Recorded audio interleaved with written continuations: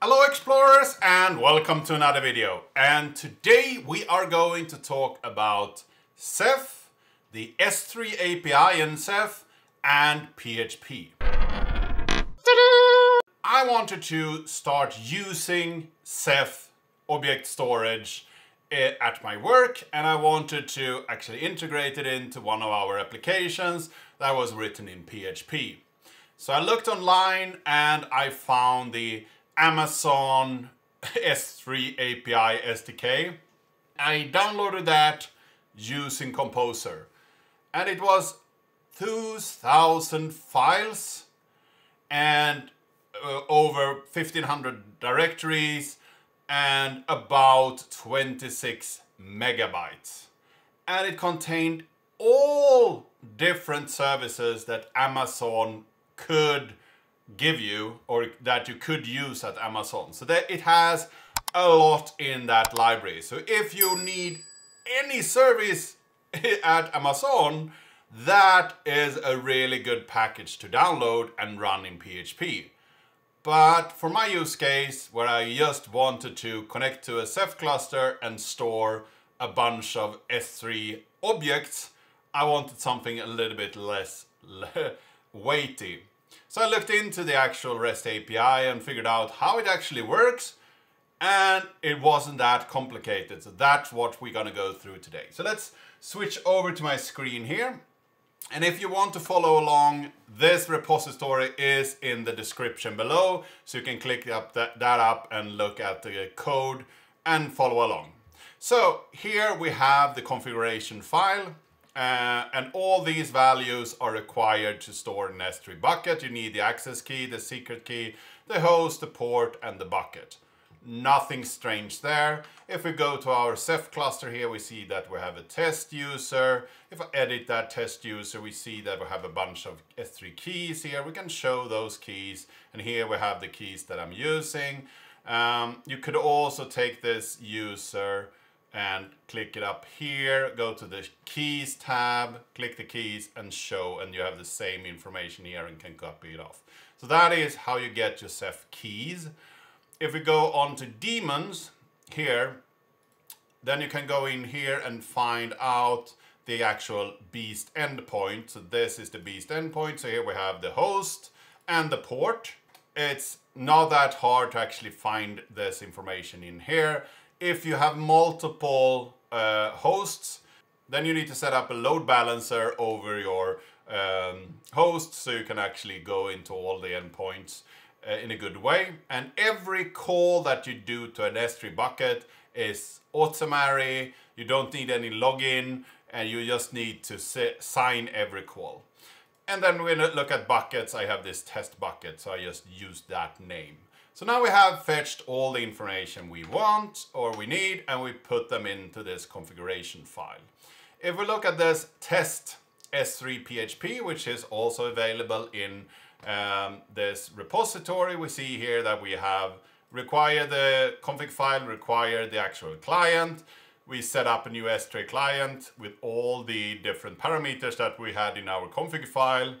Then I run the function exist to see if this path test data is available here. It should probably give false because I haven't written anything yet. Then I put some data and I put hello world.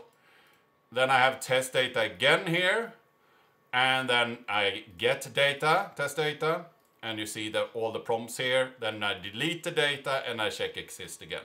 So if I run this, we should get the expected result that it doesn't exist. We put some data, it exists, we get the data back, we delete the data, and it doesn't exist anymore.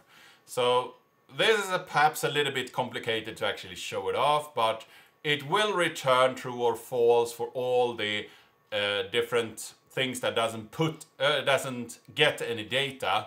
All the other ones we get true if it's working and false if it's not working. So let's look at the actual client here.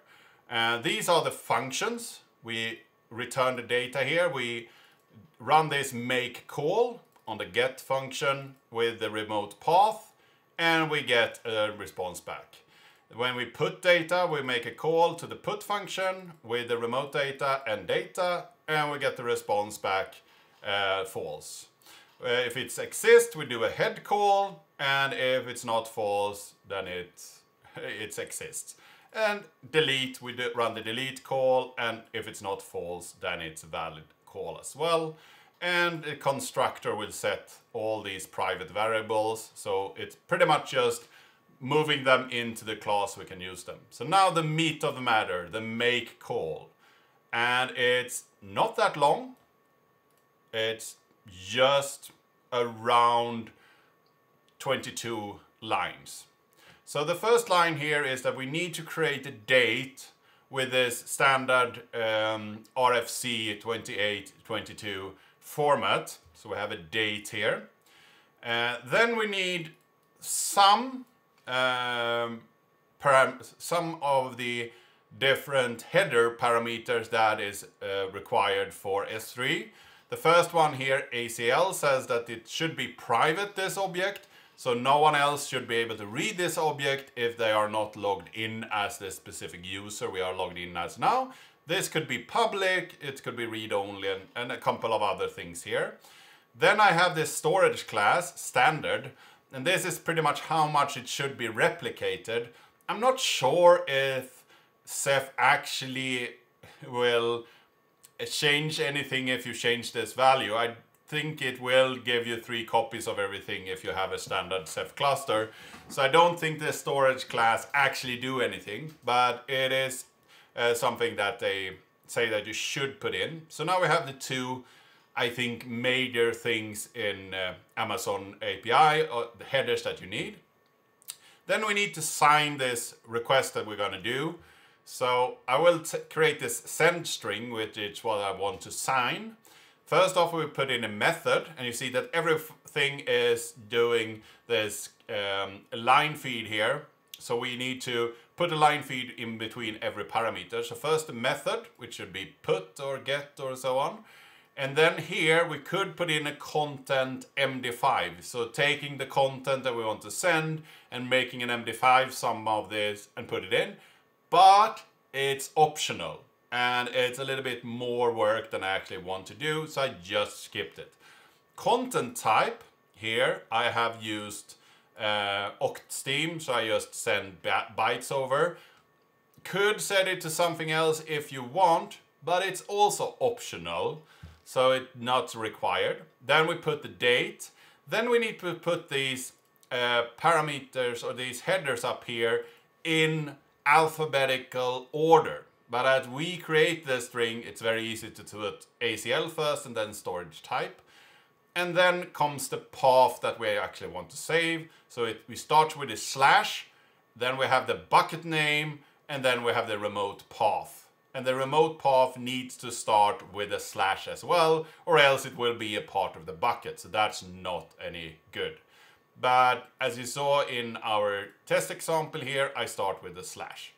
So if you are using, let's say, file paths that you then put into S3, you can continue using those file paths as long as they start with a slash. So that's a good benefit, I think, to actually keep that. You could, of course, add the slash here if you wanted to make it more robust for some reason.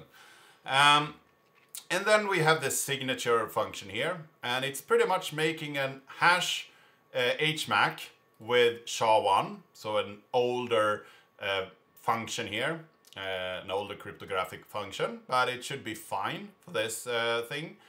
And then we have this send string, and we have our secret key. And this boolean over here, true, is important, because if we don't do that, we will get hex back. And we don't want a signature in hex, we want a signature in base 64 encoding. So this true here gives us the binary result back. Then we base 64 encode that binary and get the signature. So this signature down here, that is what we will put into our authorization header down here. Then we have this stream context that we want to create in order to do the actual call. So set up a bunch of parameters. So we run HTTP for the stream context. We set the method, this get put or so on, and a bunch of headers. So one header we will set is the host name. In this case, it was an IP address, but you can use a host name there. Then we have the date. And then we have the content type. So this needs to be the same as we had up here. The same goes for date. And then we have the storage type. And then we have the ACL. You could switch these around. It doesn't really matter, as long as you keep them in alphabetical order up here. And then we have the authorization header, and it should start with AVS. Then you should put the access key, and then you should put a colon, and then the signature. And then I have put the content to post data, and post data could be the empty string for all other calls except for the actual put command, where we put some data there. And last but not least, we run return get file get contents with an @ sign in the beginning, so it will not throw any exceptions if we get a 404 or something like that. It will just return false if it's not correct. And then we will go to HTTP. We could of course add this protocol if we want to make this secure and run over HTTPS. Then we have the host. Then we have the port after a colon, / this bucket, remote path. And then we put in the context here. This false, I don't remember.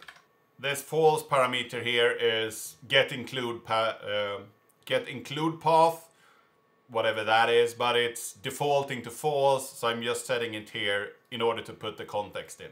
So that was everything you needed to make a call to your S3 bucket, store some data, get some data, check if data is there, delete the data again.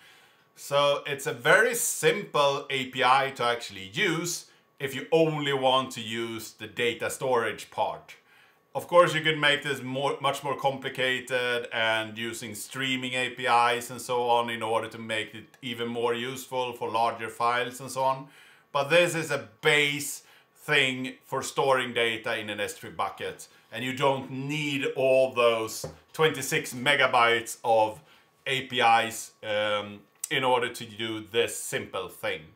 I hope that you found this interesting. I hope that you learned something today. If you have any questions or suggestions, leave them down in the comment section down below. If you haven't subscribed yet, please do that. If you like this video, give it a like, share it with your friends and colleagues, and I really hope to see you in the next video.